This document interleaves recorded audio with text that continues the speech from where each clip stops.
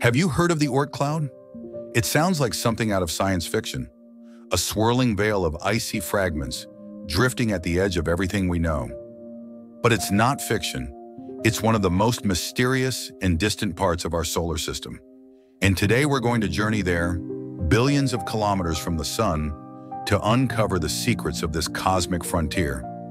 Let's start with a sense of scale. You know Pluto, right? It's the tiny, icy world that once held the title of ninth planet. Well, the Oort Cloud begins at least 2,000 times farther from the sun than Earth is. That's 2,000 ARU, or astronomical units.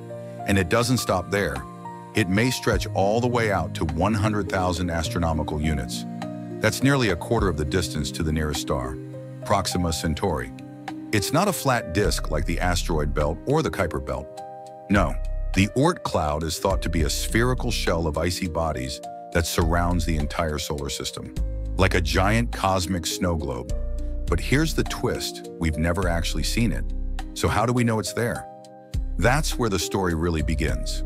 Chapter 1. A theory born from comets.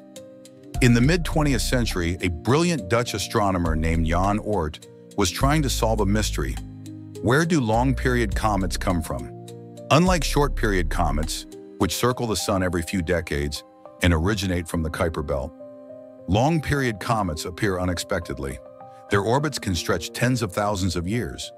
Some swing in from all directions, not just from the plane of the solar system, and many of them never come back. Jan Oort noticed something curious. These comets seem to come from very far away, much farther than anything we had mapped. So he proposed the existence of a distant icy reservoir, a kind of comet nursery surrounding the sun, a place where countless frozen objects waited, undisturbed, for eons until something knocked them inward and turned them into the bright comets we see in the sky. This idea became known as the Oort Cloud.